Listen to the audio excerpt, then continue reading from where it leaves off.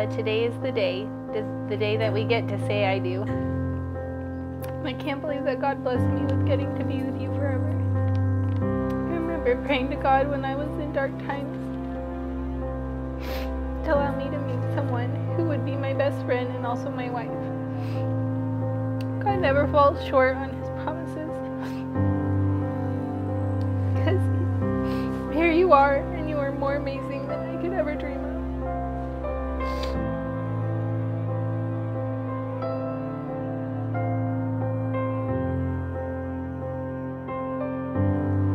I know it won't always be easy, but I know we will never, ever give up on each other.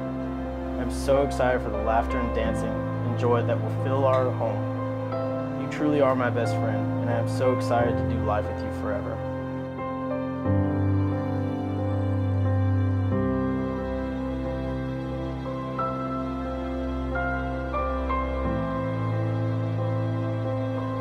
In this, Jesus is telling us that we must love him above all other things and people.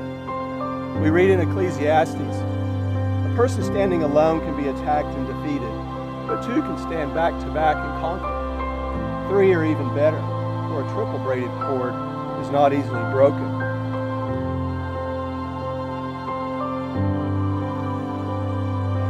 So with that being said, may your love be modern enough to survive the hustle and bustle of your everyday lives, but old-fashioned enough to last eternity. May you always be happily ever Hudson.